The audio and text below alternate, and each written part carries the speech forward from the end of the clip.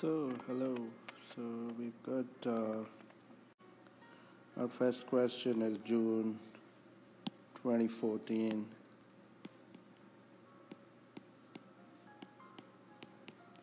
Question 1. So, I think so it's question 1. And I need to, question 1. Okay, that's better, right? So, let's do this. This is our question, right? And the question asks us, where is the graph decreasing? So let's put in a few things here. So we've got a ruler, right? So right here, if I've got this as my main point, and now I've got a few details from here to here, the graph is increasing. And from here to here, the graph is decreasing. Now they've asked us to find it where it's decreasing. So let's work with this area from here to here. Now what are these points? This is between 2.5, between 2 and 3 is 2.5, and between 5 and 6 is 5.5. So anything that defines that range between 2.5 and 5.5 is where our solution lies, which would be answer choice 3.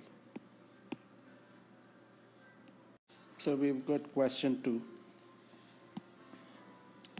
and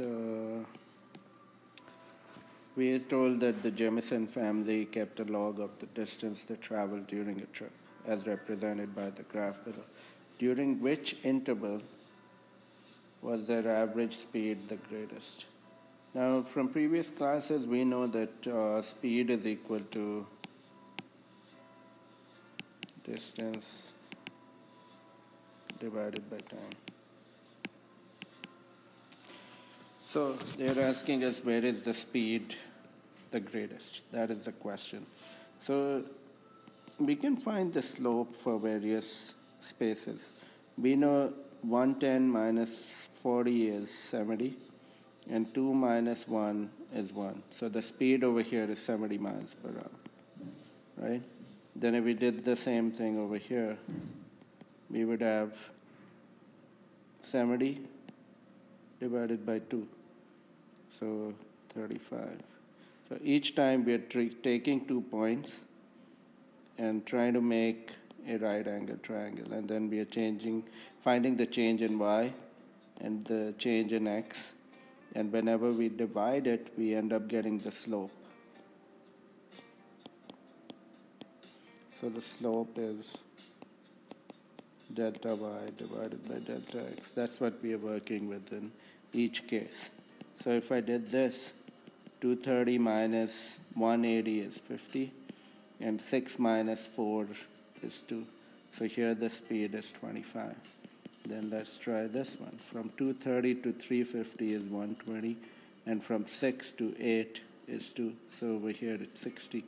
And then the last case is 40. 390 minus 350, and 10 minus 8 is 2. So 40 divided by 2 is 20. So where is it the greatest? That's over here. So the first hour to the second hour is our solution. Answer 1.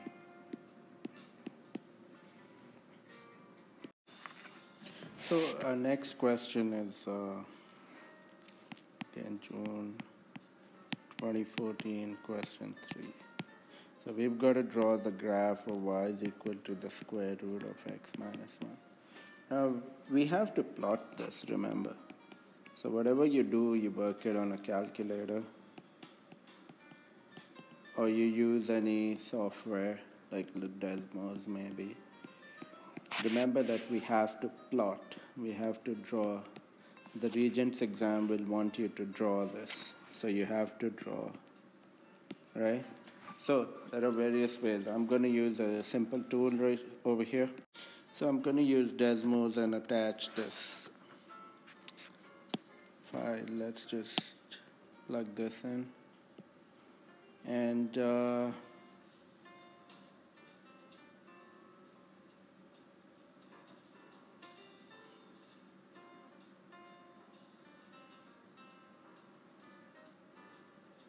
this is the shape of our graph, right? Let me align it. There we go. So that's the shape of our graph, the square root x minus 1. And we have a table right here to work with, right? So on your graph, you plot these points, like this is -1, this is +1, this is +2, and so on. And you have to plot this. Remember, we have to plot. Plotting is what is needed. So on your axes, we'll take points like 0, 1, 2, and 1, 2, 3, and -1, and then we'll plot these points. So at 2 it's 0.44414, at 1 at 0, and at 0 it's -1. So if we plot those, we get these points. And then over here we'll get something like that. So when you plot this, you get a graph of this nature, right? So that's what they are looking for. We can use the calculator. In your Regents exam, you're going to use this, okay? So how would you plot on your calculator? You would go to, this is your screen, and below the screen you'll see this function y is equal to. So that's where you'll put your graph, square root x minus 1. And then in the corner of the screen on this end you have graph, and above it you have table. So those are the tools you're going to use to graph on your calculator. Alright, so we've got question 4. We've got this question, and we have to do, and we have this information. This is what the vertex of the parabola represented by fx has coordinates 2, -1. Find the coordinates of the vertex of the parabola defined by gx is equal to fx. So we've got 2. Explain how you arrived at your answer. So if we plotted the fx, we plotted this graph, we'll end up getting this shape. This is what we end up getting, right? This is what we end up getting.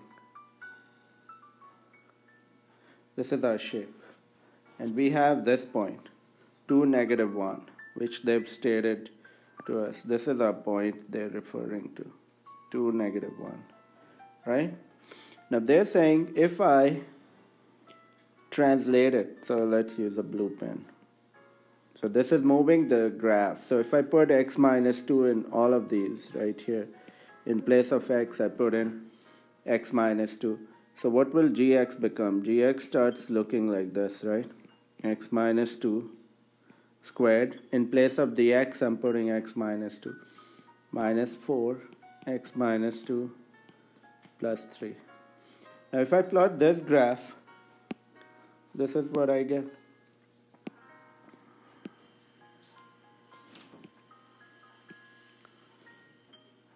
So I end up getting, I'll place it over here so that we can compare. Okay, so this is what we get, right? Now they're saying what is happening to this point the minimum turning point. This is what we are looking at. Now what has happened to this point? It's come over here, right? So from 2, -1, it moved to 4, -1, right? So whenever we have this in parentheses, if there's a negative, we move all x coordinates by +2. So if it's negative, we'll +2. If it was positive, we'll subtract 2. So see how the x coordinate has moved from 2 to 4. It's adding 2. So that's our solution. So this is our graph. X minus 2 whole squared minus 4 times x minus 2 plus 3. So our answer will be 4, -1. And you can describe your answer either by stating this, or you say that it is a translation in the x-axis by +2 units. Okay, awesome. So our next question, number 5, this is what we are working on, right? So I'll paste the question right here. Let's see what we got. The question is right here. On the set of the axes below, draw the graph of y is equal to -3/4 x plus 3. That's our question, right? Now, there are various ways we can use the graphing tool, but I'm going to take the liberty to plot this graph right now. Let's plot it. Let's see what we get, right? So let's make a table.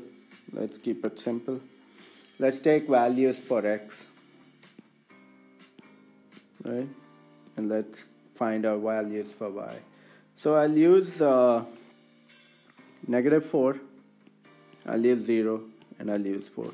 The reason why I'm using multiples of 4 is because when I multiply a fraction of 4 by 4, it's just going to cancel and it's going to help me get my solutions really easy. So let's start with the first value. X is -4. Okay, so let's put in the -4.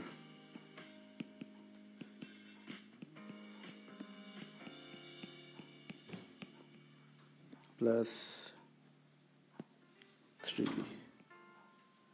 Right, so let's erase that. That should be a 3. Now see, these two 4s will cancel, right? So that's why whenever you see a fraction, use values that will multiply into that table so that it's easy for you to cancel it off. And then the negative times the negative will give me a positive, so that's a +3 plus 3. So I get a 6, right? Then let's put x as 0. So I'll get y is equal to -3/4 times 0 plus 3. So anything times 0 is 0, plus 3 is 3. And then let's put x as 4. Y is equal to -3/4 times 4 plus 3. So this cancels, so you get -3 plus 3, which is 0. And you can plug all these in your calculator again. So this is what I get. Let's plot them, right? I've got a grid, so let's draw.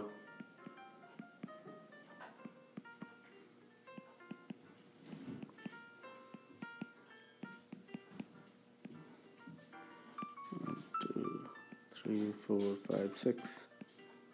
Now I got these points, so I can easily draw my line. So at -4, it's 6. So up here, at 0, it's 3, and at 4, it's 0. So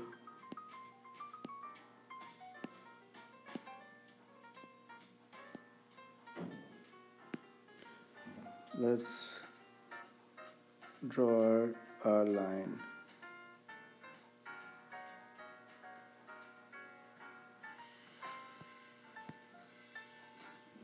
Let's draw a line.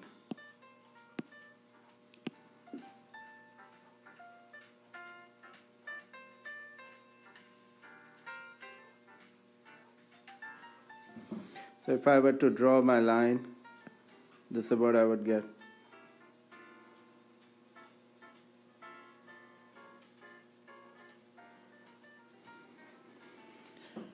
So that's my solution.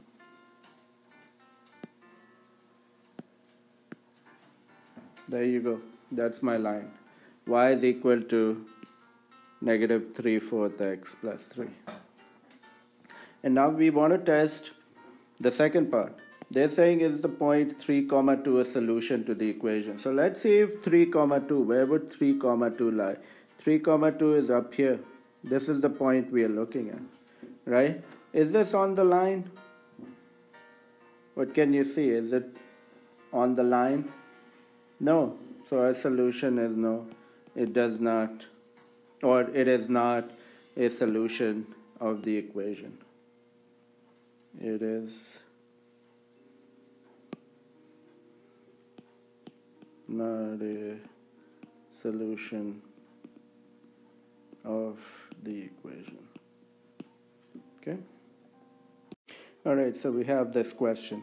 Now there is a company that is considering building a manufacturing plant. So that's our motive objective. They determine the weekly production cost at site A to be this function AX is equal to 3x squared, while the production cost at site B is BX is equal to 8x plus 3, where X represents the number of products, so that's X, in hundreds, and AX and BX are the production costs in hundreds of dollars. Graph the production. Again, they've given you a grid. You can use your calculator tool, or you can use your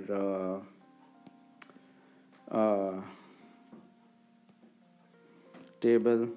You can use a third tool, which is Desmos, to solve. So all three will help you get your solution. Remember, in the exam you'll need this and this.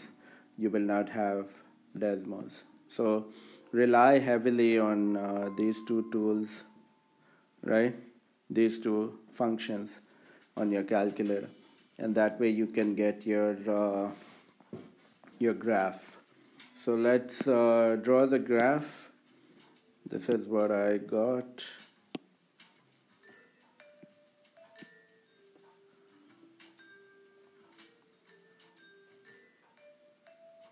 So this is my solution for the graph, right? So they just want the positive side. Like if you noticed, they don't need the negative side. So you literally do not need all of this, right? So you're drawing it from here, if you notice. And this is your solution, right? This is your graph. Where do they... Where do the two graphs intersect? At 3 and 27.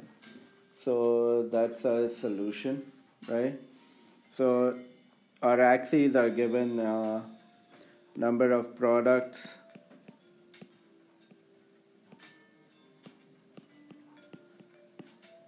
in the hundreds,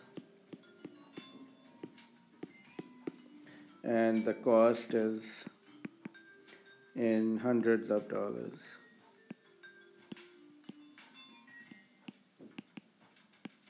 Right? So where do they meet? 300 products and $2,700. That's where our solution is.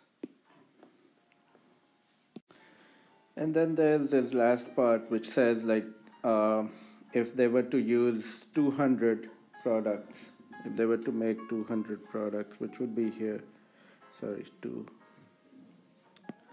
Let's fix that. So 200 products. Now, which company should they use? A or B? Which one's giving me, which is costing me cheaper? A or B, the blue graph or the green graph? Which is cheaper? So this one is our first cost, right? This is our first cost. So we know this is this much, and then we will have this one over here. So B is more expensive than A. So which one should you choose? I would choose A, right? For 200 products, choose A. Alright, next question. The value of the x-intercept for the graph 4x minus 5y is equal to 40. So this graph, the line is given, and now they've given us 4 options. So one easy way is just go to your calculator, enter this graph, and you may have to enter it because the graph automatically gives you this option. So let's divide 5 with every term. So, and why am I doing that? So that I can get y is equal to something. So let's divide 5 by every term. So I'll end up getting minus y, 4x over 5, and 40 divided by 5 is 8. So now I can get rid of the 4x over 5, or however you want to do it, as long as you can isolate y is equal to something, that's going to help you solve. So let's add y on both sides. So I get 4x over 5 is equal to 8 plus y. And then I need y, so subtract 8 on both sides. So my final graph that I want to plot is 4/5 x minus 8. Right? So if I plot that graph, this is what I end up getting.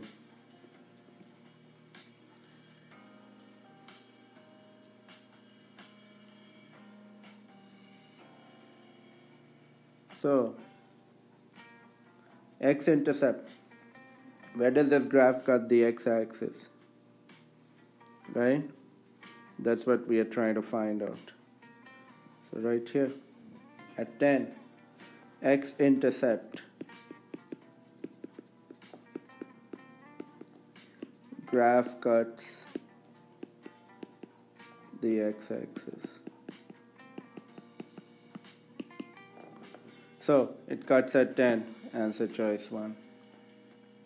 Okay, so now we need a graph that shows this relationship where y is 3 more than half of x. So let's translate this. Y is 3 more than half of x. Right? That's about it. See, the advantage of translating is means equal. So that's what I get. More than means add. Right? Half of x multiply again. Half of x is half times x. So 3 more than half of x. So we got our equation. Now we can plot it. Right? So which graph shows this relationship? So I can put in values. Let's just put in values and do it really quick. You can even use the calculator, or you could just plug in values. So again, as I stated before in a question, that when you have a denominator, what values of x would you like to choose? Something that are multiples of 2. So let's put 2. Now if I put x as 0, right, what do I get? 0 for this part. I'll get this, y is equal to 3 plus half times 0.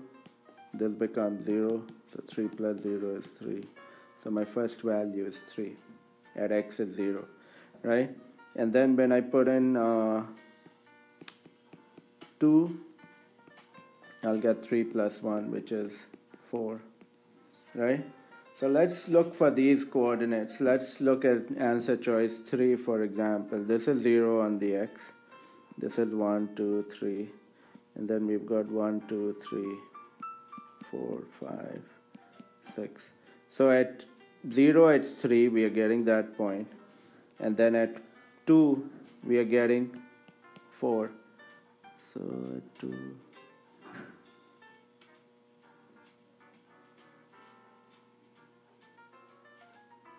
2, we are getting 4, which we aren't getting in this graph, right? Let's look at some of the other graphs. Let's look at number 2. So we are getting 0 and we are getting 3, right? That's 1, 2, 3. So we are getting our 3. Let's put in another value, maybe -1, -2. Let's put -2 and see if I get a 2. Let's plug in a -2. Right? So let's plug in -2. This becomes 3 minus 1, which is 2. So am I getting this point? So my answer choice is number 2. So we've got this question, August 2014, question 3. Let fx is equal to -2x squared and gx is equal to 2x minus 4. Again, you can use the calculator to show these two graphs. Then they have an axis, so you've got to draw, right? Draw the graphs of y is equal to fx and y is equal to gx. And then they're saying like use where the graphs intersect, right? So where fx is equal to gx. That's what they're looking for. So let's place the solution for this.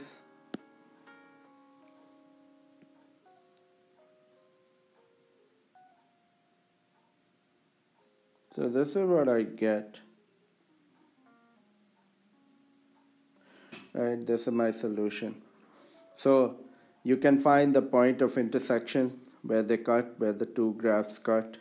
That would be right here and right here. So a solution is 1, -2 and -2, -8. So we have Jan 2015, question 1. So they're saying there's a linear equation. We know it's a straight line, right?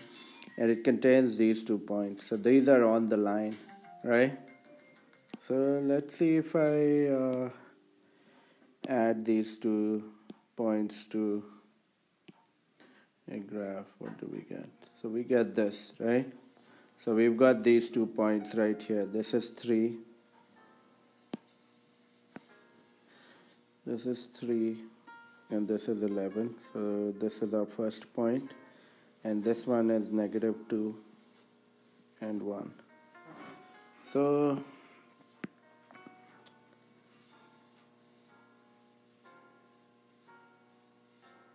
let's get a straight line passing through these points. So if I were to draw a straight line, this is what I would get, right? Now I got my straight line. Now I'm looking for which points exist, 2, 1, 2, 6, 2, 4, 2, 9. Let's test them. So at 2, this is 1, this is 2. Where does this meet the graph? At this point. That's 9. The solution is 2, 9. Answer choice 4. Okay. So we have this question. A polynomial function contains the factors x, x minus 2, and x plus 5. So remember this term factors. Factors means like multiples. Okay. For example, what are the factors of 12? What numbers make up multiply to give you 12? 1 times 12, 2 times 6, 3 times 4, right? And then it repeats to 6 times 2 and 12 times 1. So all of these are the factors of 12, right? That's the term factors. Let's remove this multiples because multiples can also mean the values you can multiply by 12. So let's call it factors. So now if I multiply all these 3 things, what do I get? X, x minus 2, x plus 5. So if I multiply two x's, what do I get? I get an x squared. Then if I multiply this extra x by it, I get an x cubed. So I'm looking for a cubic function. Which one is that? Right here. Cubic function. Right? This one's also a cubic function. Right? So these two are our cubic functions. Now we've got to determine which one will be our solution. So to determine our solution, we'll equate each part to 0. So x is 0, x minus 2 is 0. So that means x is 2. And x plus 5 is equal to 0, which is x is equal to negative 5. So let's look for this. X is equal to 0. Where do we see it in both graphs? We see it here. We see it here. Then we want x is equal to 2. Where do we see that? We see that here. We see 1, 2, 3, 4, 5. We see 5 over here. Right? We see a 2. We see a 0. We see a 0. So it's answer choice 1. 1 only. Answer is 1. So we have June 2015 question 1. The graph below shows a jogger's speed during her 20-minute jog around her neighborhood. Which statement best describes what the jogger was doing during the 9 to 12 minute interval? So what's happening between 9 and 12 right here? So her speed is 6, right? So does that mean that she's at rest, or is she jogging at one speed, or is she standing still? Right? So speed is 6. So if her speed is 6, does that mean she's standing still, or is she still jogging? Right? So she can't be standing still if her speed is 6, right? Is her speed increasing? So this is out. Is her speed increasing? No. Is her speed decreasing? So her answer choice is 4. She's traveling at constant speed or constant rate because the speed did not change. Okay, so we've got this question. Morgan can start wrestling at age 5 in Division 1. He remains in that division until his next odd birthday. So what are odd numbers? 1, 3, 5, 7, 9, 11, and so on, right? So he's starting at 5 when he's in the wrestling team. So his next odd birthday will be at 7, and then 9, and then 11, and then 13, and then 15, right? So they're saying every odd birthday he is required to move up to the next level, division level. So at 5, let's just show it in terms of a table. So at age 5 he's at level 1. At age 7 he's at level 2 division, right? At 9 he's at 3. At 11 he's at 4. At 13 he's at 5. At 15 he's at level 6, right? So let's look at this. So at age 5 he starts at level 1. And then at age 7 he should jump to level 2, then to level 3 at age 9. At age 11 he should jump to level 4, and at age 13 he should jump to level 5. So we've got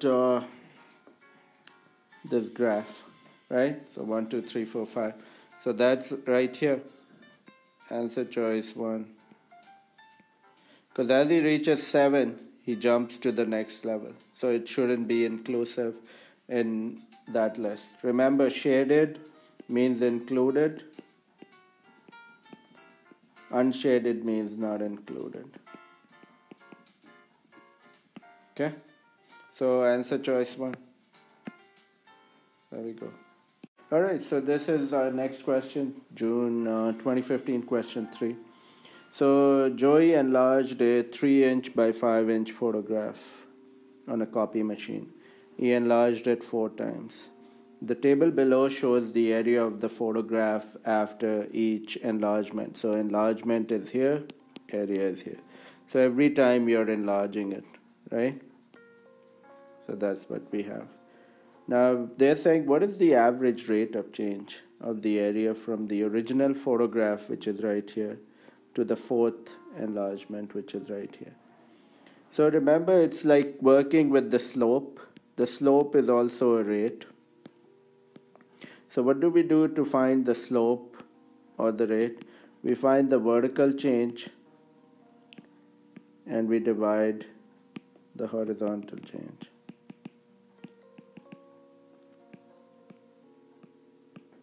So let's solve this.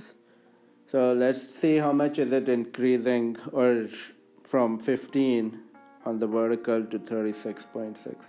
So the increase is this, right? This is how much it's changing.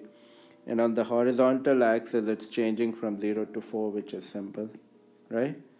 So let's put in these values. What is 36.6 minus 50?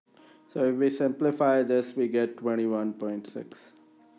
And then we divide 21.6 divided by 4, and we get 5.4 square inches per enlargement.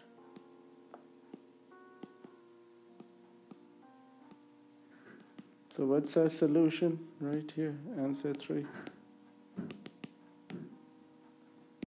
So I've got June 2015 question 4. And we want to find out which graph is representing this function. And we can obviously use a calculator, right? And see which one works with this. So what I did was I drew the graphs. And I'm going to paste them here and let's see which one works out. So let's do the first one.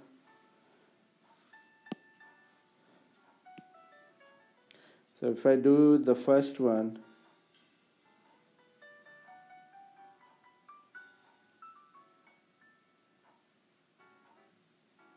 this is the first one.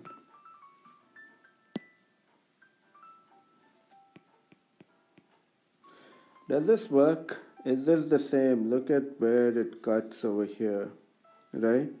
And then it comes down over here at negative 60 and stuff. So it's not 1, right? Let's paste the second one and let's see how that works. So the second one's right here.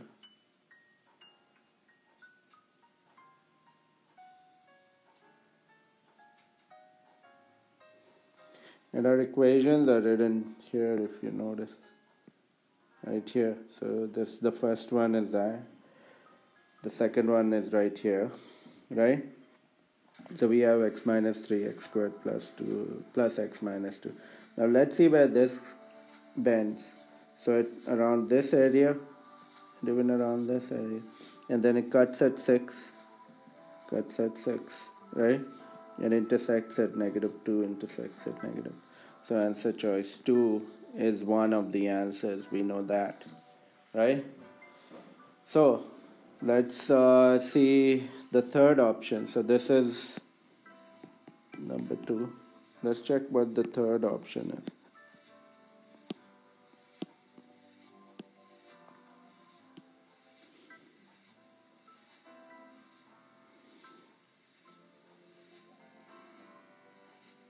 So a third option is right here.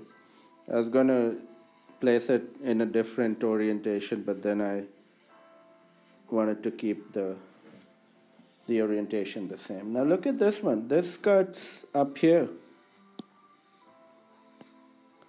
right, at 0. But that's not where it curves in the graph that we need. So our answer choice should be answer 2 only.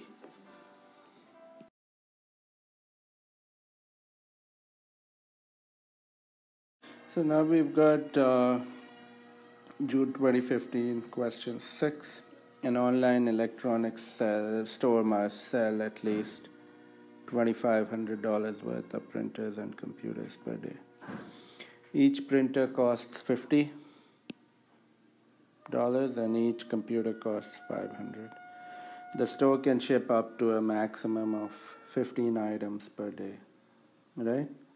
So there are some situations over here. Now we don't know how many printers there are, and nor do we know how many computers there are, right? So can we use P and C for it, right? So if each printer costs $50, how much revenue will we generate from that? 50p. And from the computers, if you're selling each for 500, how much revenue can you generate? 500c, right? And they're saying that this should be at least 100. What do you understand by this term? At least. At least means that that's the least amount. So it can be greater, or it can be at the least 2500. So should I put this sign for it? Right? At least 2500. And then they're saying that the maximum number of items you can ship is 15. So that means the most you can get is 15. Most items. So that means you've got to ship less than it, right? So less than or equal to 15. And that is P plus C. Now you get two equations, right? C is on this side because you can write your equations in terms of C and P, like X and Y, right? So if I write my equations, what would they look like? So in equations, we remove the inequality. So this is what becomes 50P plus 500C is equal to 2500. Now to make C the subject, we want C all alone. So let's divide 500 by everything. So this cancels, we'll get 5 over here, and here we'll get 1/10, right? So your equation is 1/10 P plus C is equal to 5. But we want C, so let's move the 1/10 P to the other side. So this is one equation. Now on your calculator, you've got a Y and an X, so play with it, right? So write your equation in terms of Y and X and plot this graph, you'll get a straight line. Do the same thing with the second one. You've got P plus C is equal to 15. Make C the subject, subtract P from both sides, so you'll get 15 minus P. Right, again do the same thing, make this Y so that you can work with your calculator. On Desmos, you can enter C and P as you would like to. So let's plot this graph. Now if I take values 0, 1, 2, 3, 4, 5, 6, 7, 8, 9, 10, and then let's see what we get on this side. So if I put in 0, I'll get 15. And then if I put in 10, I'll get 5. So let's put in those values. 1, 2, 3. Sorry. Let's move this a little lower. 4, 5, 6, 7, 8, 9, 10, 11, 12, 13, 14, 15. Right? So let's start with equation 2. Now let's put P as 0 and find C. So if I put P as 0 over here, 15 minus 0 is 15. And let's put 15. If I put P as 15, I'll get 0. So let's go a little further.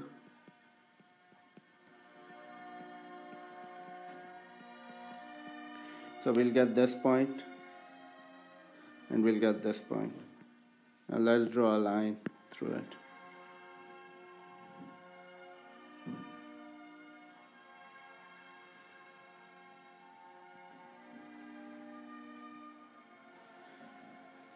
So this is our first line. Now let's work with the second line. So we've got this as our second line, right? So let's put in 0 again for P and find C. So if I put 0 over here, anything multiplied by 0 is 0 plus 5 gives me 5. And then let's put in 10 so that it's easy to work with. Negative 1/10 times 10 is negative 1 plus 5 is 4. Let's plot these. So at 0 it's 5, and at 10 it's 4. So let's draw this line.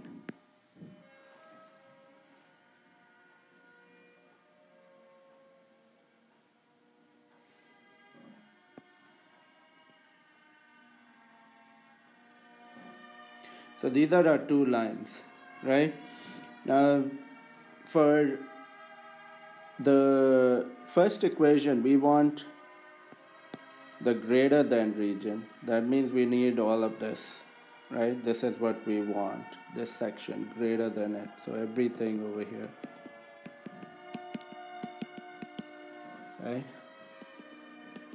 And for the second one, we want less than it,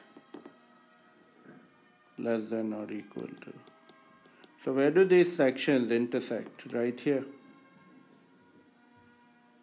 This is the common region for both of them. So this is our region that we are looking for right here. So that's how we would solve the inequalities.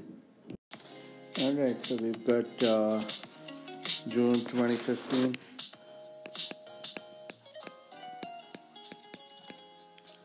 Question 7. So we've got to plot this, right? So now we've got this question. A footballer attempts to kick a football over a goal post. So that's our question. So that's the question. The path of the football can be modeled by the function hx is equal to negative 225 x squared plus 2/3 x squared.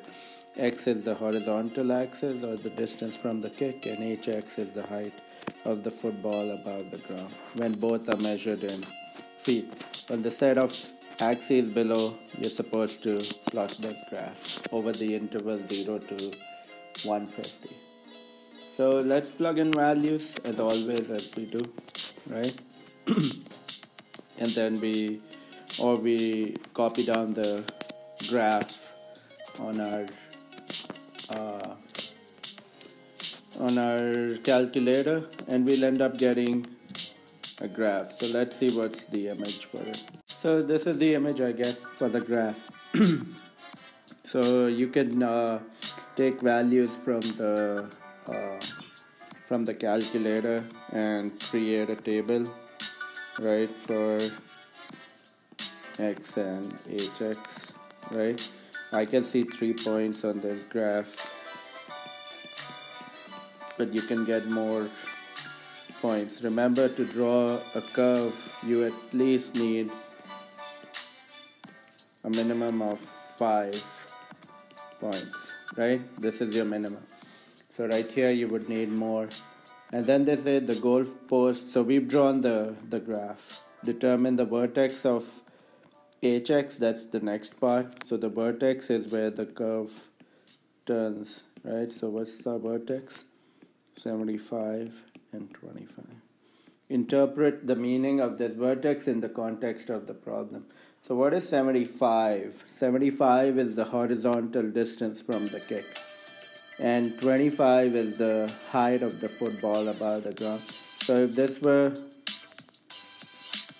your situation, 25 is this and 75 feet is this. So you've got to kick the ball like this in a parabola in that shape, and that's how you get the maximum height.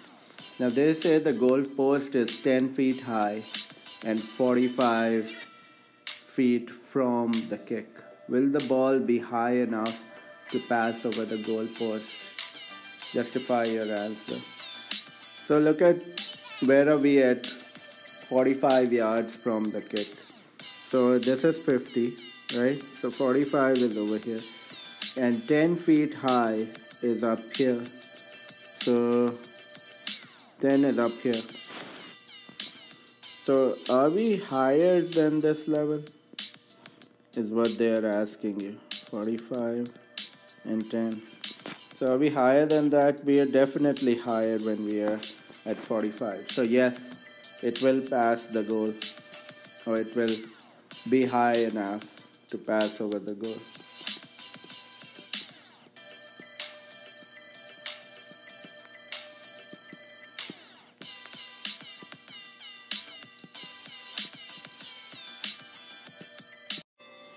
Alright, next question. So this is August 2015. Question 1. Right? Let's see what this question is asking us.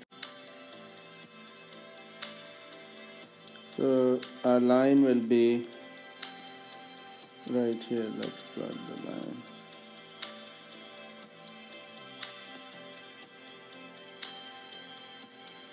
Right? So you got this line. So what can we say? Now this is Jonah and this is Reuben. Right? So which one's steeper? Let's see. Now let's go through the answer choices and determine which one is correct. Rowan's graph has a steeper slope than Jonah's. We see that Jonah's graph is steeper than Rowan's, so that would be choice 3. Answer 3.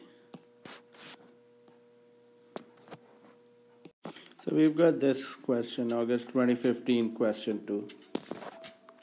Firing a piece of pottery in a kiln that takes place at different temperatures for different amounts of time. The graph below shows the temperatures in a kiln while firing a piece of pottery after the kiln is preheated at 200. So that's right here.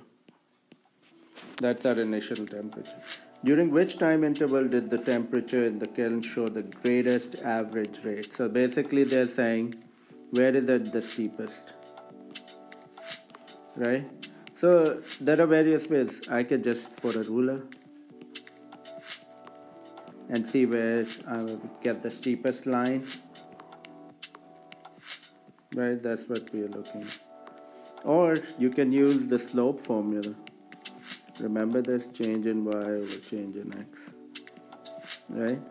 And each time determine where is it the steepest. So let's use the line method. So if I placed a ruler and I drew lines at various places, let's see where do I get the steepest line. So this is between the first two, right? And as I keep going, you'll notice that the line becomes less steep, right? So where is it the steepest? It's the first set of points. Right, the first two set of points, the first line that we have between this interval and this interval. Right here it's the steepest. Let's put ST. So let's look for this option. Where is it? So between 0 and 1 hours is our answer. Answer choice 1. Right? So now in this question we've got a piecewise function, or a piecewise graph. The graph is right here, right? Now remember, for less than 1, so if I put in values 0, 1, 2, 3, and negative 1, right, on all of them, 1, 2, negative 1, 0, 1, 2, negative 1, 0, 1, 2, negative 1, right? Now for greater than or equal to 1, the graph is square root of x. And less than 1, it's the absolute value of x. So we've got to look for this. So below 1, we've got to look for the absolute value. And beyond 1 and equal to 1, it's the square root of x. So let's see what our shapes are. So I attached the graph. So look at this one. So beyond 1, this is where we are. This is where the curve starts, right? And before it should be this part. So let's look for this section where it's this straight line and then it starts curving, right? So it's obviously not choice 1. It can be choice 2. It is not choice 3 because it's not a curve, and even choice 4, so it's choice 2. Answer 2. And you can individually draw these on your graph, draw on your calculator, and then do this one on a calculator and see how they connect, and then just choose the correct answer. Okay, so for this question we have this situation. A driver leaves home for a business trip and drives at a constant speed of 60 miles per hour for 2 hours. Her car gets a flat tire and she spends 30 minutes changing the tire. So that means she's not moving at this spot, right? So whatever distance she's covered, she'll be at that distance for 30 minutes. Then she removes driving and drives at 30 miles per hour for the remaining 1 hour until she reaches her destination. On the set of axes below, draw a graph that models this. So we know that for the first part, there are 3 parts, right? For the first part, she's driving at 60 miles per hour for 2 hours. So when our journey starts, let's say we made a table, t in hours and distance in miles. So when it's 0 hours, your distance is 0. When you're 1 hour away, you've obviously covered 60 miles, right? 60 miles per hour. So after 2 hours, how much has she covered? 120? That's your first part of the journey. For the second part of the journey, she's at rest. At rest for 30 minutes. That means she's not moving for half hour. And then for the third part,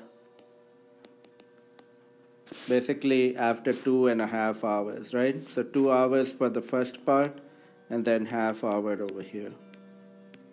So after 2.5 hours, she starts moving again. So she's traveling for another 1 hour.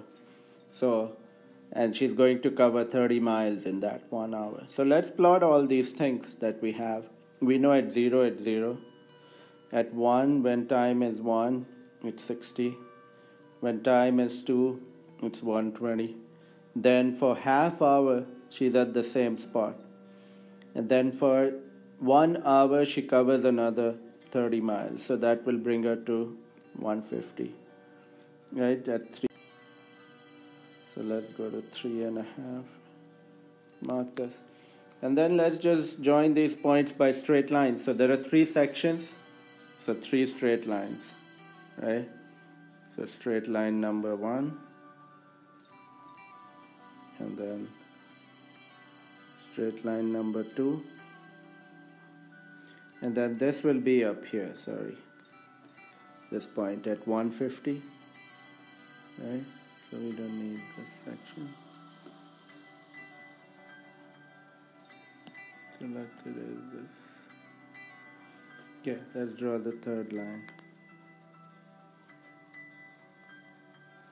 So just use pure logic to do questions of this sort. This is our graph. Half. Alright, so we've got this question. Graph fx is equal to x squared and gx is equal to 2 to the power x. So this is given to us for x is greater than 0. So that just means it's all positive values. Right? On the set of axes below. Now whenever they give you a grid, please just do this step. This is really easy. Let's plug those in. Right, so you've got 0, 1, 2, 3, 4, 5, 6 or any set of values. And then let's plot something over here.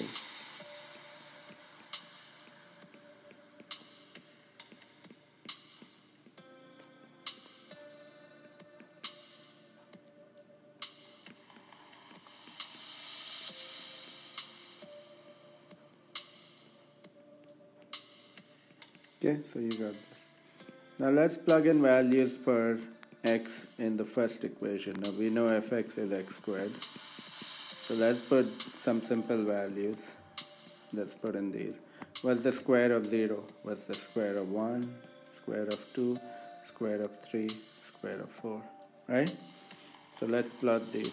0, 0, 1, 1, 2, 4, 3, 9,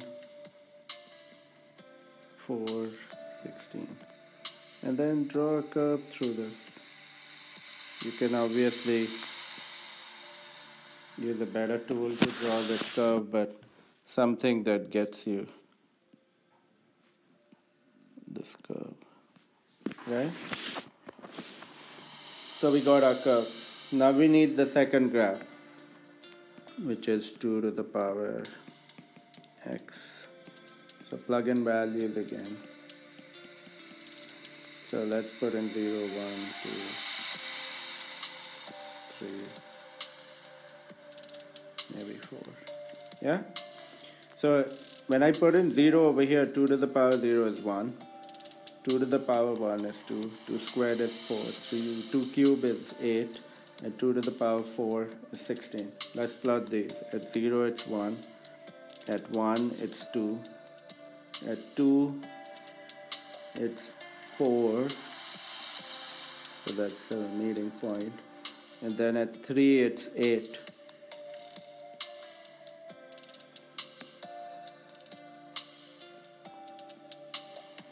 And at 4 it's 16.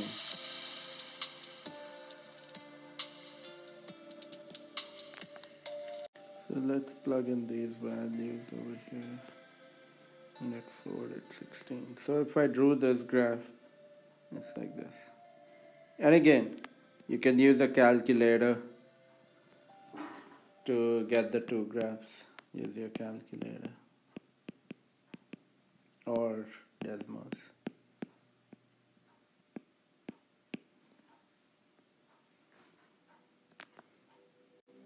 Or Desmos to draw it.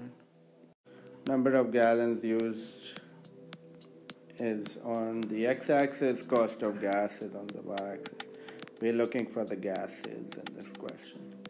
So which statement can be justified by using the graph?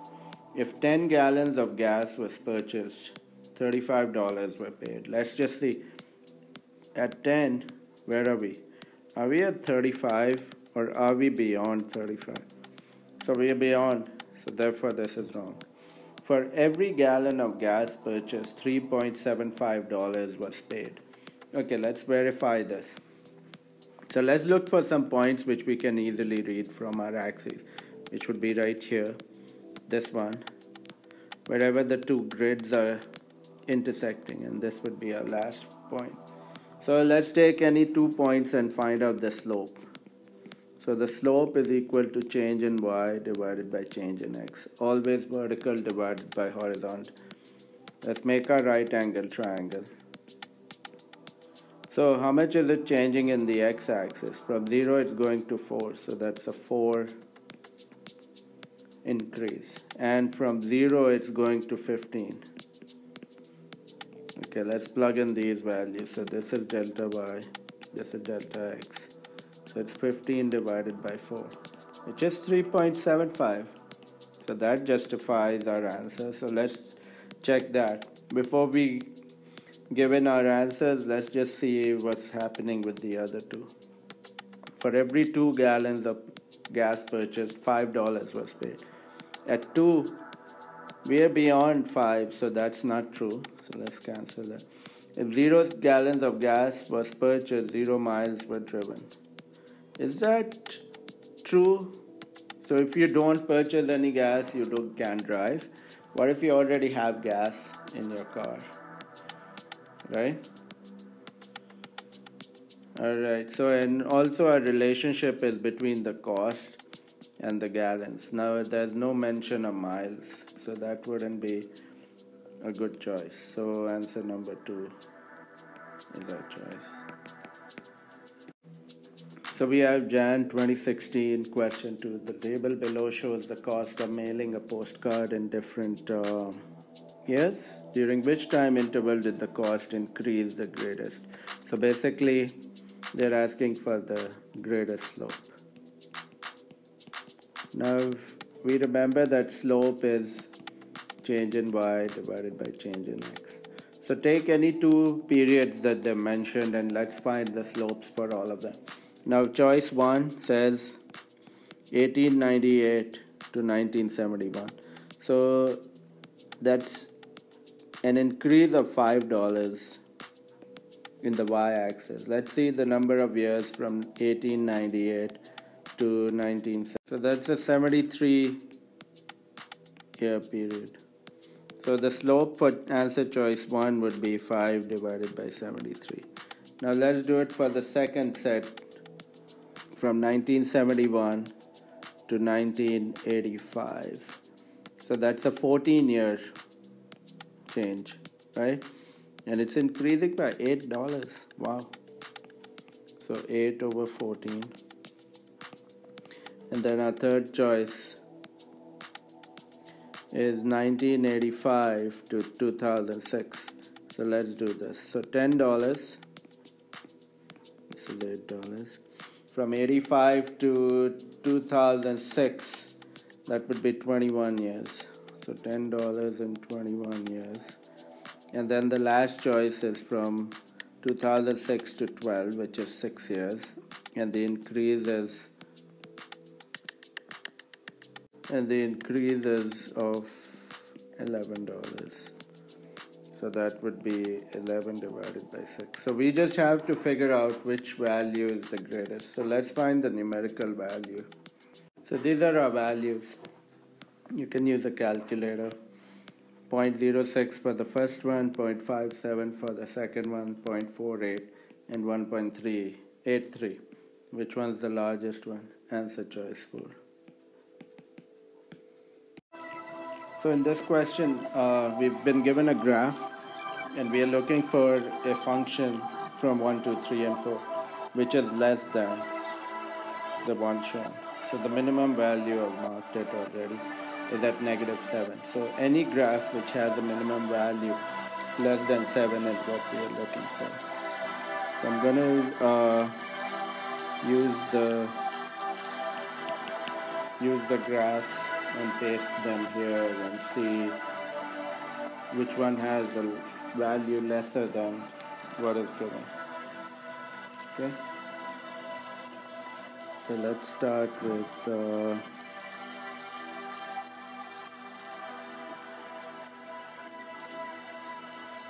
our first choice, x squared minus 2x minus 10. Sorry, this is the third choice. So choice number 3, I'll post it on this one. That's number 3, right? Let's add some other ones. Let's add the other ones. So that's choice number 3. Then let's put in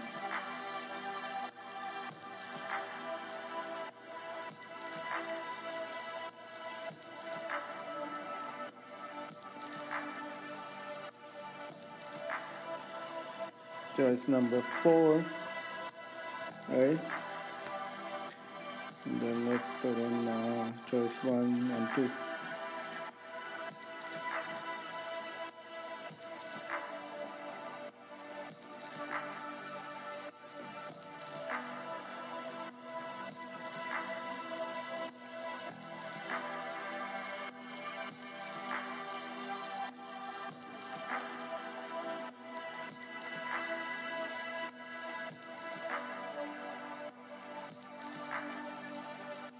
So I attached all the 4 graphs.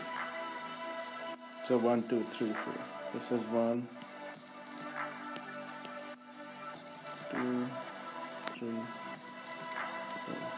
And let's look at the minimum values right here. This one's signifying -2. Over here, this is -6. If you read this value. Over here, this is maybe -11. It's in between -10 and -12, and this one is in positive 2. So which one's lower than -7? Number 3. So answer choice 3.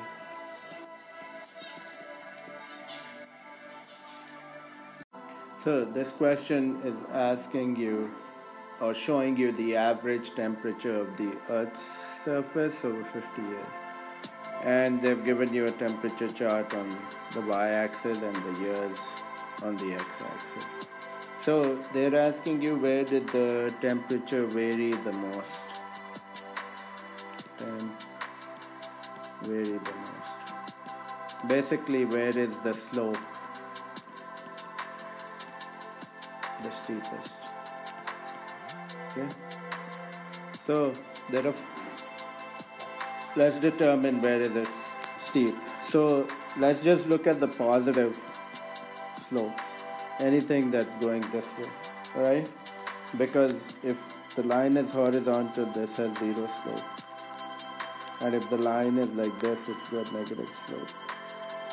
So we don't need that. Those are not required, right? So let's look for the positive slopes, anything in this direction, okay? So I'm going to just draw lines and see which one is the steepest. We could obviously use the slope formula, delta y over delta x. That is one way. But I can just join these points and say which one is the steepest. So this is one.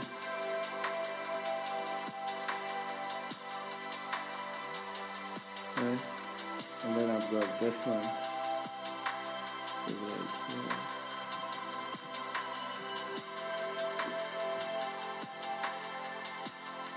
And then I've got this one. So either you could do it numerically or show these lines. And which one is the steepest? Right here. This one. So from which years do we get the steepest slope?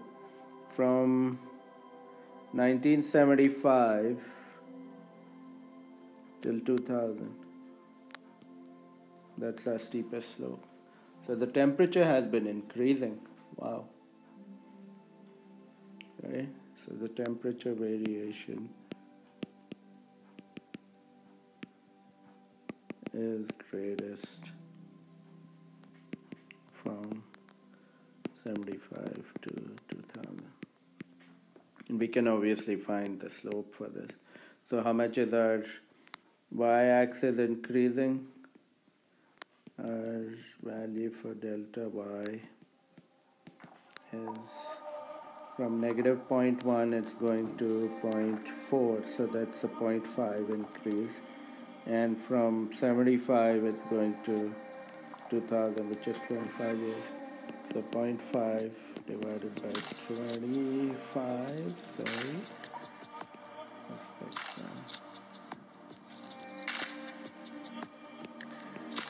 And let's solve this value. 0.02 degrees.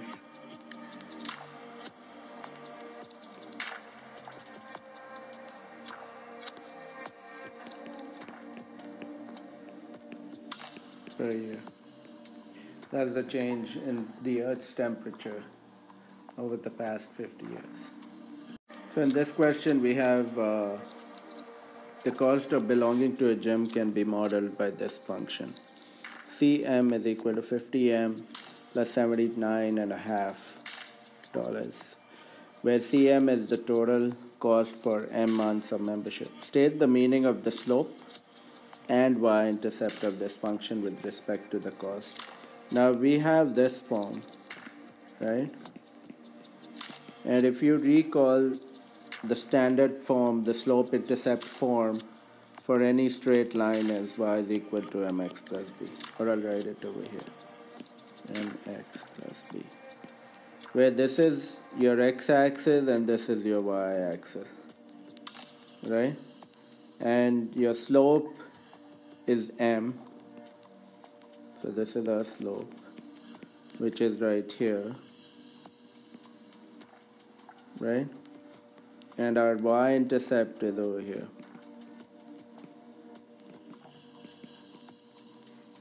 Okay, so we've got those. So our slope, what does this mean? 50. We know m is the number of months. So you're joining a gym. So we'll have gym membership, and we'll have a monthly cost. So M, right here, the slope, which is $50, is the membership cost per month, or the monthly membership fee per month. Okay, what about the intercept, the y-intercept? What is that? What is B? Just $79.50. That's your initial fee or joining fee. If you ever join a gym at some point in time, you might have this initial fee that they charge you. So that is this value.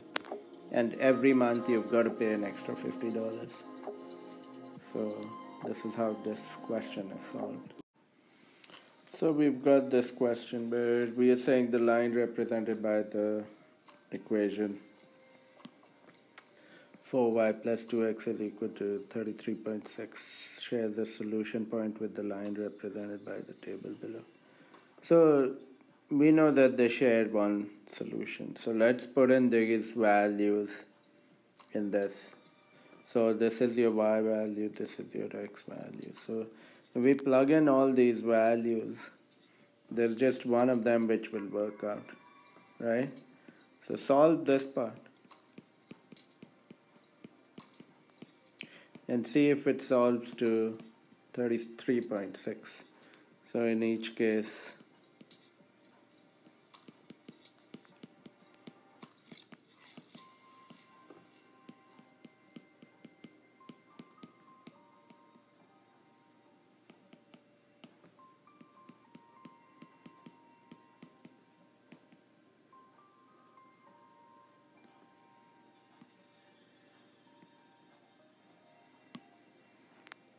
times 6. This is the only one that solves to 33.6, so our answer choice is 4. There are various ways to do this. You could draw the two graphs and see where they intersect if you would like. That's the other approach. So we've got to draw this graph. Y is equal to x squared minus 4x minus 1. Again, you may choose to use a calculator or Desmos to solve this. I'm going to make a table just because we can use these set of values and then plot it. So let's start with a few values that we would like to choose. So maybe start with -3, -2, -1, 0, 1, 2, 3. And let's put these in. So let's start with 0 because it's the easiest to work with. So if I put in 0 everywhere, I get 0 squared minus 4 times 0 minus 1, which gives me a -1. Then if I put in a 1, I get 1 minus 4 minus 1. So that's -4.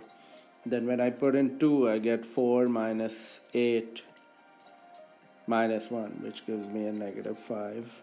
And then 3 will give me 9 minus 12, which is -3, and minus 1, which is again -4.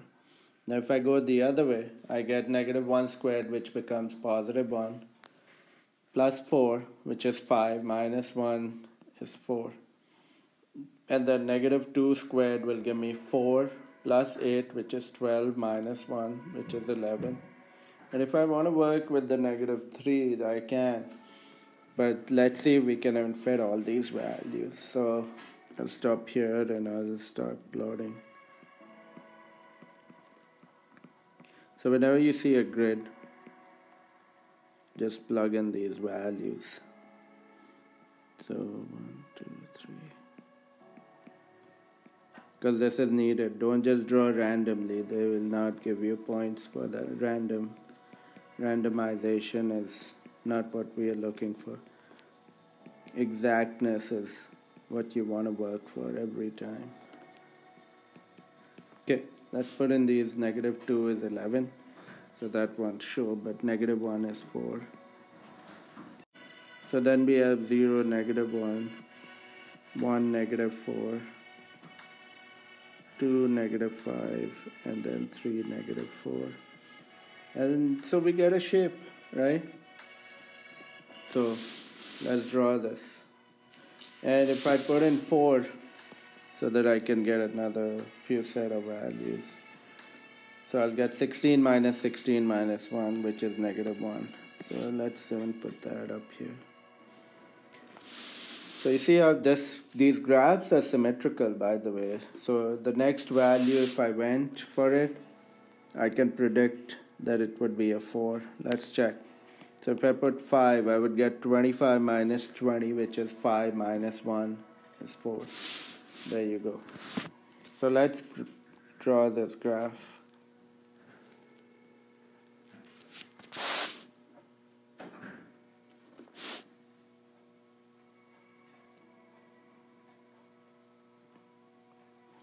Now we got this, right? This is our graph. This is the shape that you're looking for. And this is how you would present your work. Okay? Now they're looking for the line of symmetry, a line that cuts this graph into 2 equal parts. Now the line of symmetry always passes through the vertex.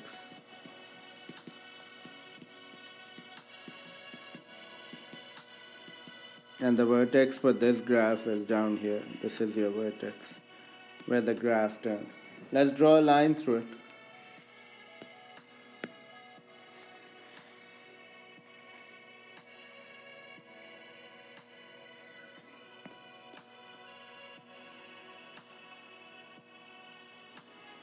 Right there. So any vertical line has this equation. This is where it cuts x is equal to 2. So that's the equation of the line of symmetry.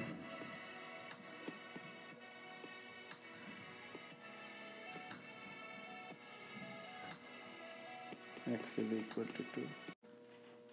Okay, so we've got this question that Sue and Kathy were doing their algebra homework. They were asked to write the equation of the line that passes through this. So whenever we have been given 2 points, we need 2 things, right? For any equation of the line, or even with 1 point, we need the slope and we need one set of points, right? So for 2 points, we'll find the slope. Just change in y and change in x. So -3, 4, and 6 and 1. So from 4, your point is dropping to 1. So 1 minus 4, that's a -3 decrease, right? And then let's check this. From -3, it's going up to +6. So that's a 9 increase. So your slope is -1/3, right? And then remember one of the forms we discussed where we gave this y is equal to y minus y1 is equal to mx minus x1, where these are our coordinates. So put in 6 and 1 over here, and we know this value is 1/3. We just found it. So let's put 6 and 1. This is our y1, this is our x1. So y minus 1 is equal to -1/3 x minus 6, right? Or let's put in the other point. So we get y minus 4 is equal to -1/3 x minus -3. So do you see this in the question itself? We see that Sue wrote this equation. So she's correct as per our working, right? So this is why Sue is correct. So she used this. And then let's see if we simplify everything and write it in the slope-intercept form. Do we get what Kathy got? So let's simplify this equation. Let's distribute, right? So get -1/3 x. What's -1/3 times 3? That is -1. We don't need to multiply right here, but it's -1, right? And on this end we have y minus 4. Now let's move the -4, add 4 on both sides. This cancels, so we are left with y is equal to -1/3 x plus 3, which is what Kathy is getting. Therefore, both students are correct.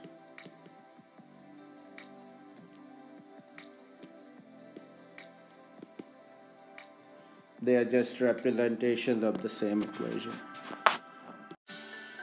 So we've got this question. During a recent snowstorm in Red Hook, New York, Jamie noted that there were 4 inches of snow on the ground at 3 p.m. and then there were 6 inches of snow on the ground at 7 p.m.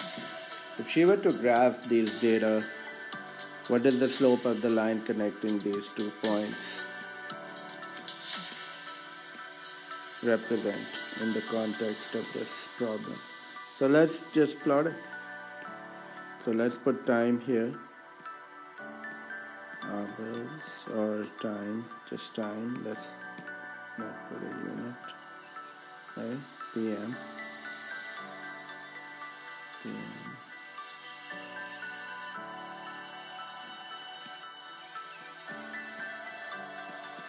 And over here, snow in inches. So let's say at 12 noon, then 1, 2, 3 p.m. then 4, 5, 6, and then 7 p.m. And let's just go up by 2 inches every time. So at 3 p.m. they're saying that there were 4 inches of snow, and at 7 p.m. there were 6 inches of snow. So that's our straight line. Now let's create a right angle triangle. So what's the change in the vertical axis from 4? It's jumping up to 6. So there's a 2 increase. 2 inches have increased over a time span of 4 hours. So our slope would be delta y over delta x, just 2 and 4. Now this is 2 inches of snow. This is 4 hours of time. So what will our answer finally be? ½ inch per hour. That's what our slope represents. ½ inch per hour. So that's how much snow came every hour.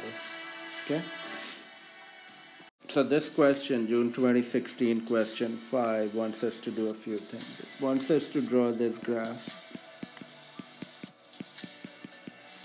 And then it wants us to draw these graphs. 2x plus 1 and 2 minus x squared. And they've given us a range. So this is from x is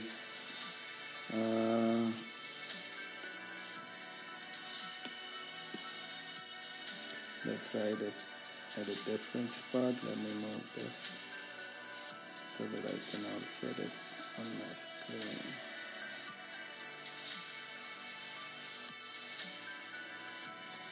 So they want us to draw this second graph. Fx is equal to 2x plus 1 for x is less than -1. So any value below -1, we'll use this function. And then 2 minus x squared for anything greater than -1. Right? So let's plot these. Let's put in values. So gx. Let's take maybe 0, 1, 2. Put it in that. Let's take 0, 2, and 4. Remember that denominator thing I said, use multiples of 2. So let's remove this value.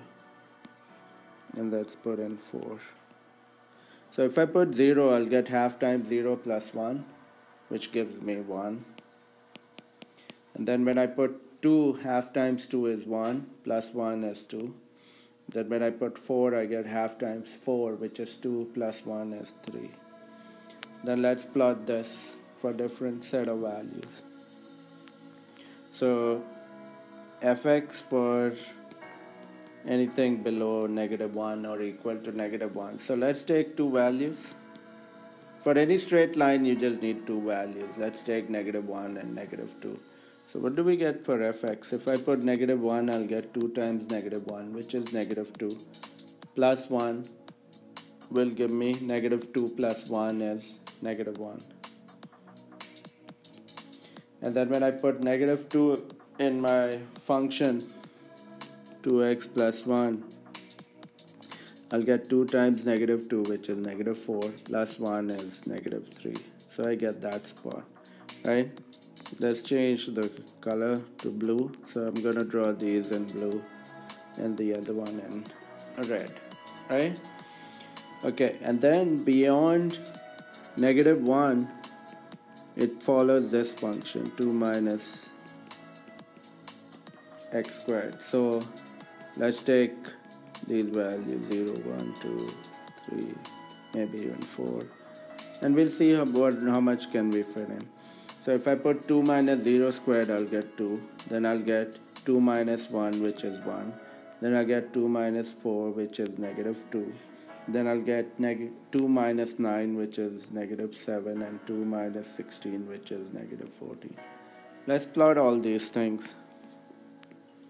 Let's mark these. Remember, you've got to mark this. Okay?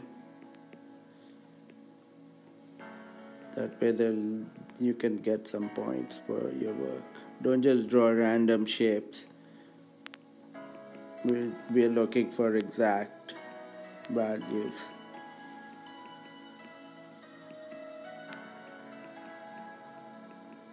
So it takes a few seconds. It's a very easy task. It's like asking a child, hey, can you count till 5 on your fingers?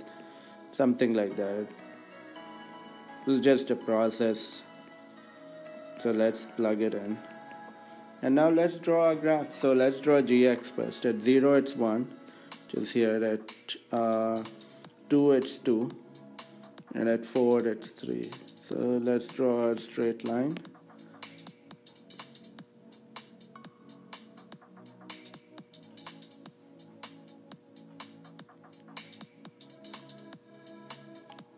So we get this straight line, right? This is gx. And then let's draw the second part of the graph. So let's draw the straight line part for fx, where it's 2x plus 1. So we had -1 and -1, which is down here, and then we had -2 and -3.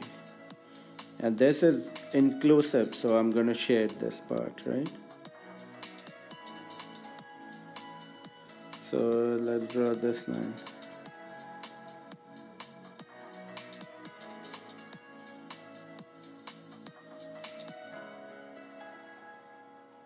So I know this. This is fx. And then we've got the second part where this is 0 is 2. And then 1 is 1. And then 2 is -2. And 3 is -7. So we get this part. And if I put in -1 for this, I would end up getting 3, which would be up here. So let's even plot that.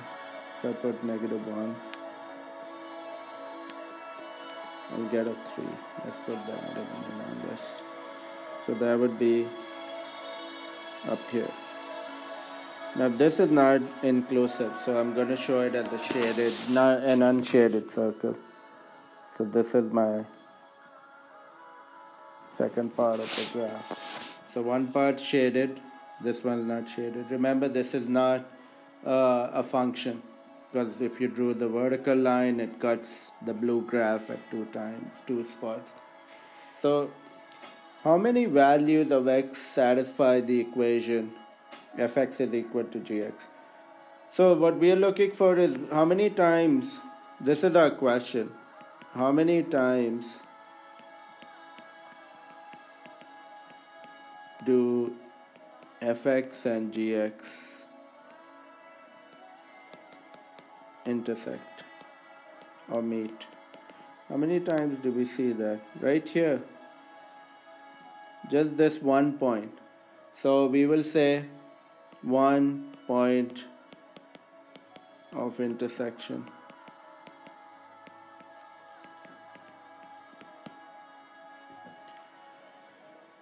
So you see how these graphs can be done easily just by plugging in values or by using your calculator or Desmos, and you'll be able to solve all of this. For the Regents exam, you'll need the calculator, but in class you can use Desmos.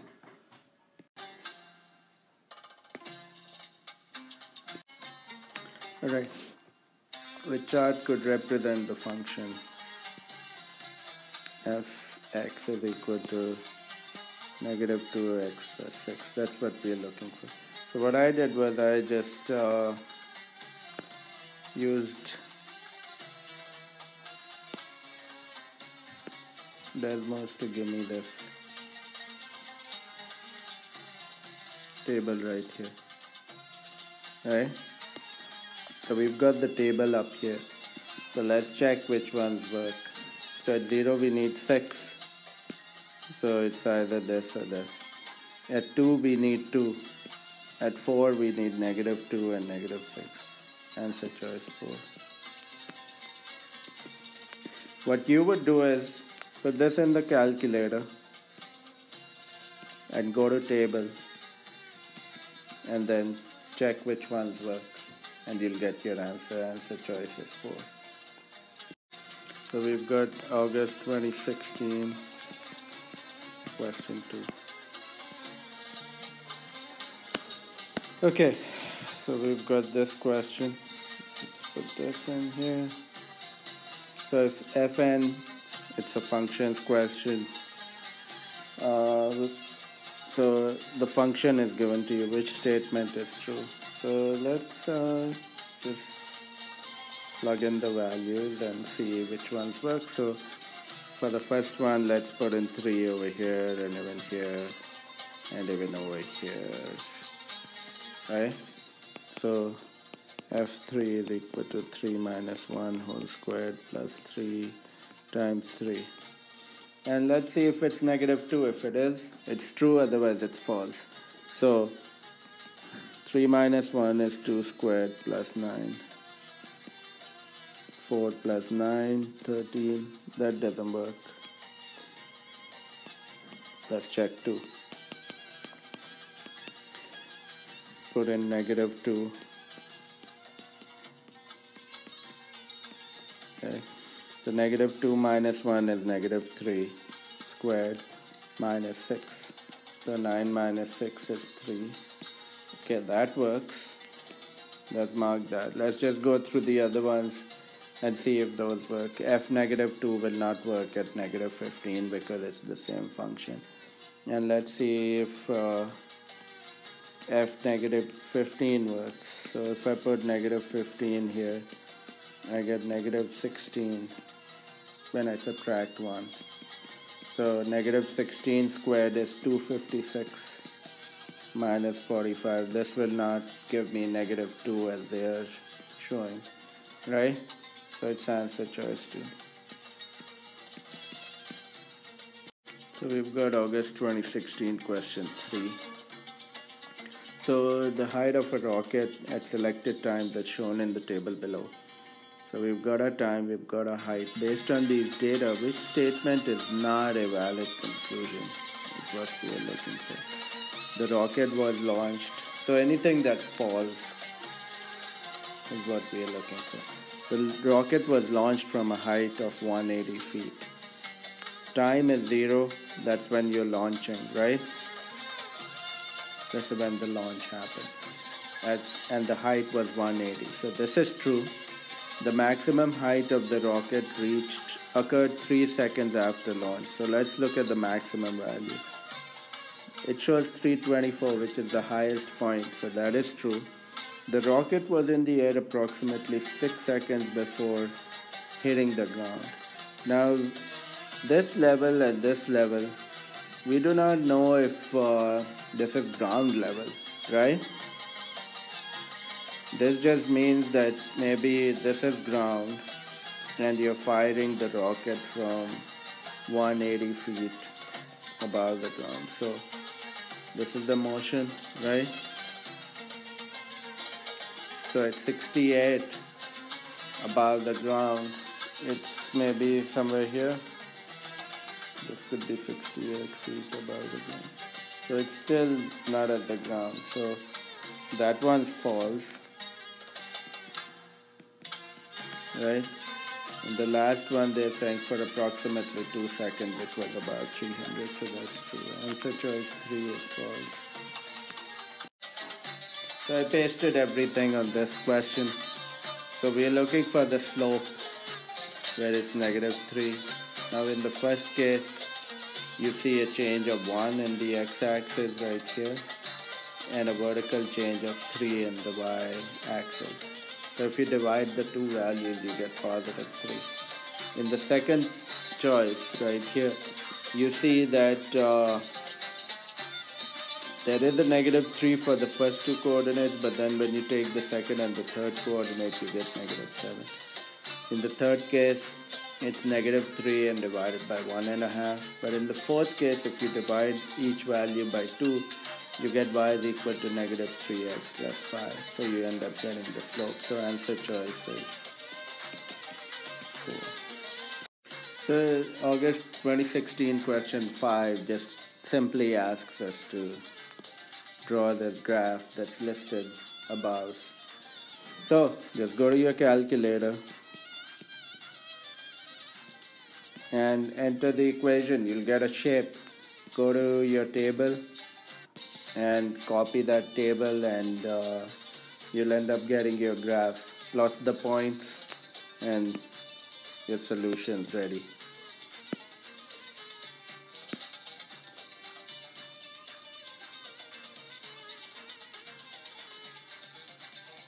Which is right here. Right? You'll get your graph. You've got the table on the side right here. This is your table. Use these values and plot. And see, even they are showing the grid. Look at that. If they just wanted you to draw it without a grid, they would have shown that, right? So let's put in these grid values and you'll be able to plot the graph.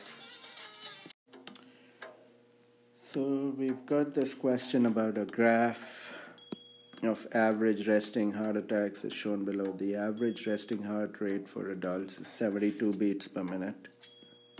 Sounds like music. But doctors considered resting rates from 60 to 100 beats per minute within normal range. So now we've got a graph. At 0 it's at 112, and remember that unshaded means that it's not included.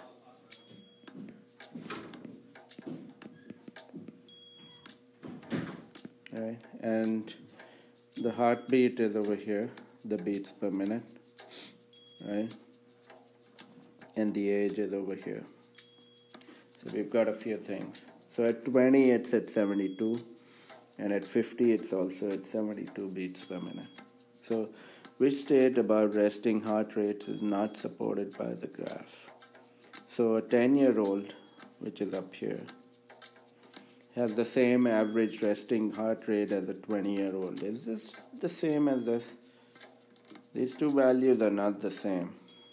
Like, what is this? This is about 90, maybe 92, 95, let's say 92.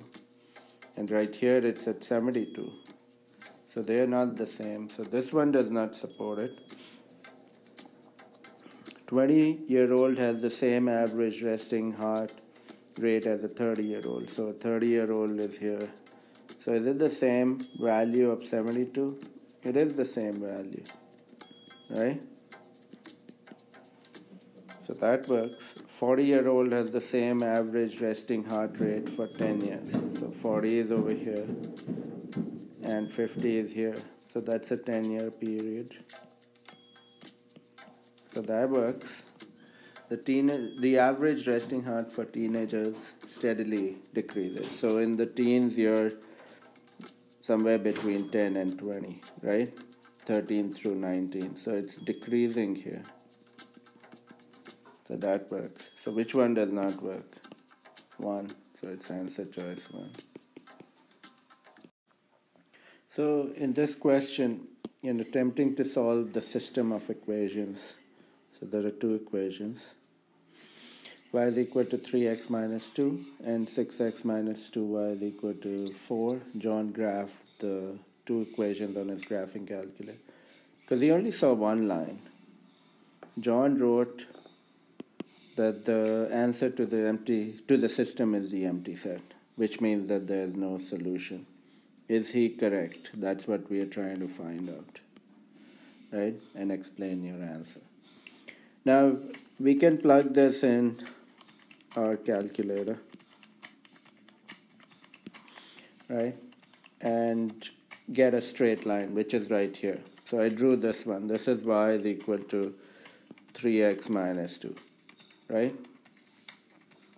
Now, for the second equation, for this one, 6x minus 2y is equal to 4. To plug this in the calculator, our restriction is that the calculator only offers this option, that it's y is equal to something. So let's make y the subject. I've done a few questions of this nature, and whenever we see something connected with the y, we'll divide every element or every part of our equation by that value. And the reason is to make this a y. So now we got this as y. What's 4 divided by 2? It's 2. What's 6 divided by 2? 3x, right? 6x divided by 2 is 3x. Now we can move the y part, right? So let's add y on both sides. So this will cancel. We'll get 3x is equal to 2 plus y. But we need y, so let's subtract 2.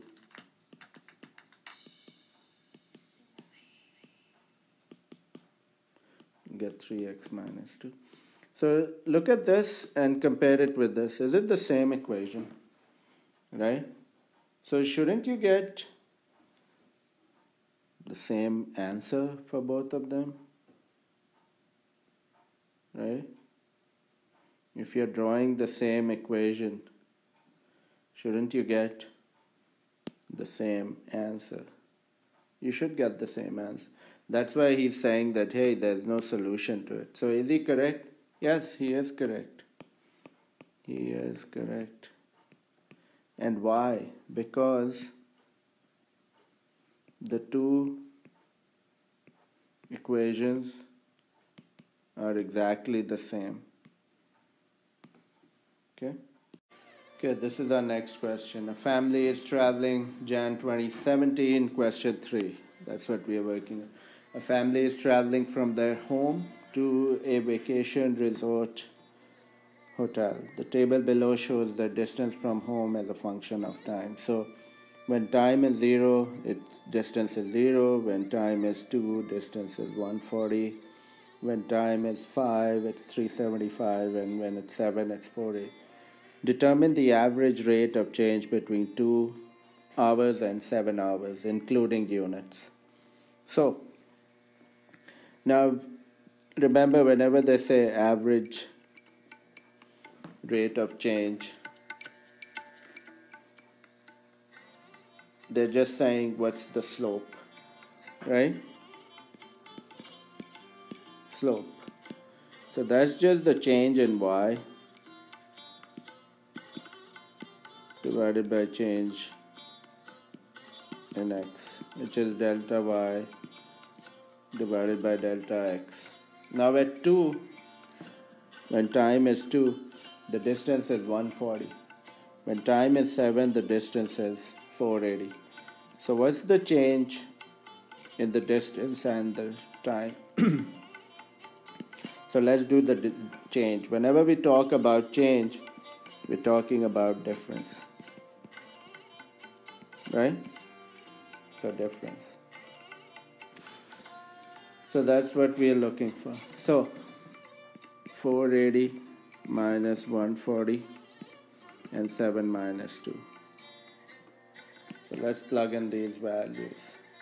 So we get 340 divided by 5, right? Now when we divide 340, what is 340 representing? The distance, which is in miles, right? And the time is in hours. They want the units, so they're saying, hey, what are the units for it? So 340 divided by 5 is 68 miles per hour. Maybe something you've been familiar with, the slope, or in simple terms, what does this represent? The speed, right? So the family is traveling at 68 miles per hour.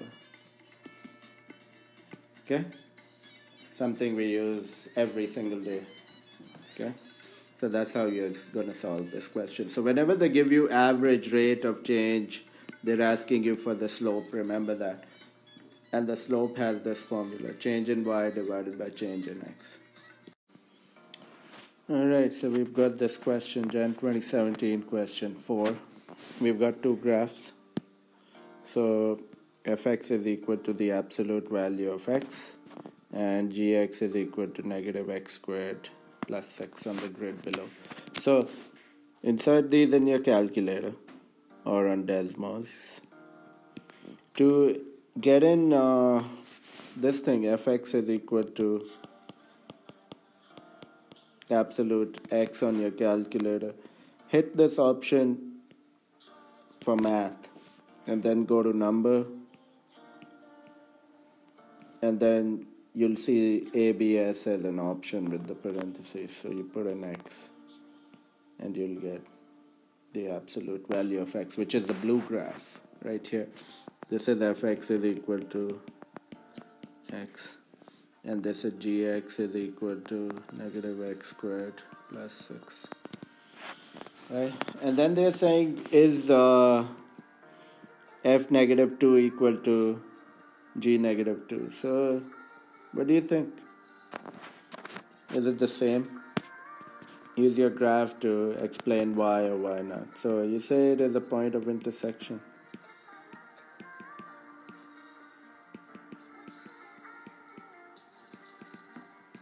Therefore they are equal.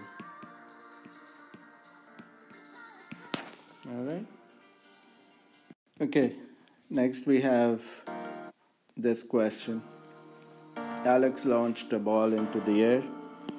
The height of the ball can be represented by the equation h is equal to negative 8t squared plus 40t plus 5, where h is the height right here in units, and t is the time in seconds, which is right here after the ball was launched. Graph the equation from t is equal to 0 to t is equal to 5. So you can put this equation in your calculator and you'll get a shape, and then you get values from the table which I wrote down over here. So let's fill in these blanks. So let's mark this as 0. I just need the positive section of time because it can never be in negative. And I've got all this space, right? So I can mark 1 as big as I want to. Maybe even 4 lines can represent 1. So let's try that. So if I count 1, 2, 3, 4 and I mark 1, then 1, 2, 3, 4 and I mark 2, and 1, 2, 3, 4, 3, 1, 2, 3, 4, and then 1, 2, 3, 4 and I get 5. We want to show a large representation of our work. Makes it easier, gives us a better visual perspective about what is happening, right? And now we've got to reach a maximum of 53. So keep that in mind. We've got to get to 53, right? So we're trying to get to 53. So if I went up by 1, I probably won't get there. But if I went up by maybe 2, it depends if I've got 25 lines or 26 lines. Let's use 5. And mark these. Don't leave your work blank. You get points for all this. Okay? 55